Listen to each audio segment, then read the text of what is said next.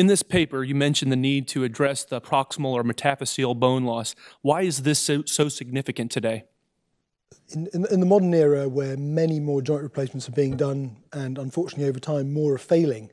one of the commoner features that we see at the time of revision is loss of bone in the proximal femur.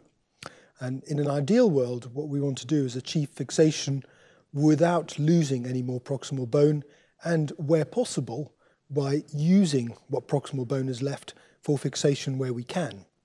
And here we have an opportunity to avoid some of the complications that we've seen with distal fixation, because if you get very good distal fixation and have no proximal bony contact, you risk a flagpole effect and you risk stem fractures. And we've seen those increasingly in the last decade, and we now have characterized the problems with size 14 or lower stems, extended osteotomies, heavy patients as high risk factors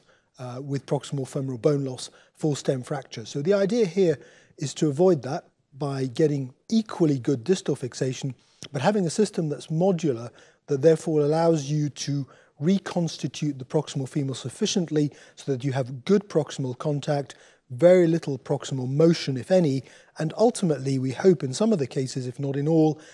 integration proximally so that you get some bonding and then removing the flagpole effect and hence removing that risk of fracture. So really the idea is to prevent